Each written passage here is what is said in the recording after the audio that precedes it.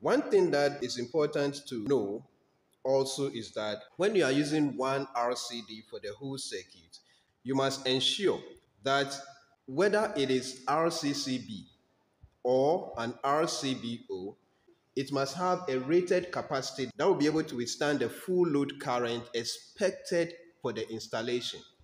And basically, if you are using it for residential purposes, then the operating residual current shouldn't be less than 0.03 amps. It could be less, but it shouldn't be more than that. Good. This is actually an RCBO.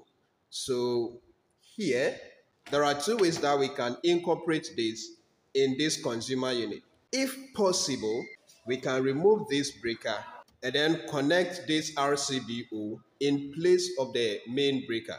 So in that case, this one will be serving as our main breaker. At the same time, it will also be offering RCD protection to the wiring. All right, so obviously,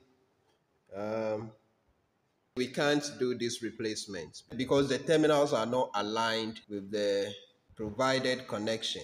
Okay, so normally this comes readily with the consumer unit. So we can still keep it.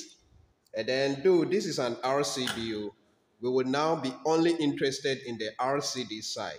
So we are going to use this together with the MCB.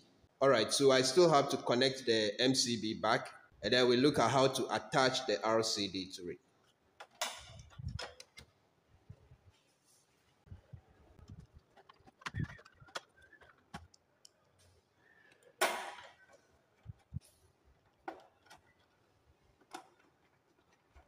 Okay, so we bring this one close to the main breaker.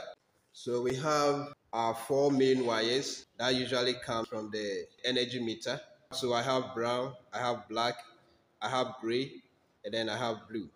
So brown comes first,